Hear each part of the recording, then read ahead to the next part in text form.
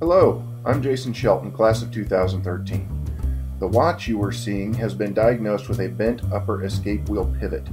During disassembly of the movement, the gear train is function checked for smoothness of operation and the straightness of wheels. This bent pivot is causing a large disruption to the power flow. If this was not corrected, the watch would perform erratically with a fluctuating rate and amplitude. Depending on the material properties of the escape wheel in your watch, the pivot may be able to be straightened and repaired or will require replacement. In this example, it must be replaced.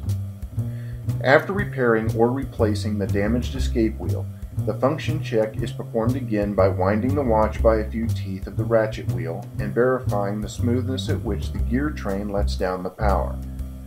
When the motion of the train is smooth, consistent, and without resistance, the check is completed and we may move on with the rest of the repair.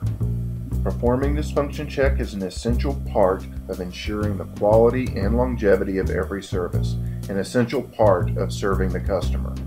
I am Jason Shelton, OSUIT, class of 2013.